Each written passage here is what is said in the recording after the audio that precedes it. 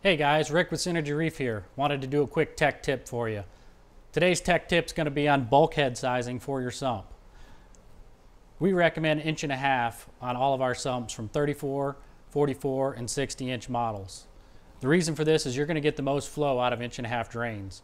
Have a lot of sump manufacturers that will actually put 1-inch drain lines in there. What that does is that restricts you on flow options to that sump. So if you have a 1-inch bulkhead on there, you can't convert that to 1.5 without physically having to do something to the sump. So with our systems, we have 1.5-inch stock. With a simple adapter, if you need 1 inch, you can easily go ahead and take out the 1.5-inch bulkhead, put that adapter on there. Now you have 1-inch drains if you require them on your sump. Simple as that. Hopefully you liked this tech tip. If you did, make sure you like this video. Make sure you go and subscribe to our channel so we can keep more content coming for you guys. Thanks for watching.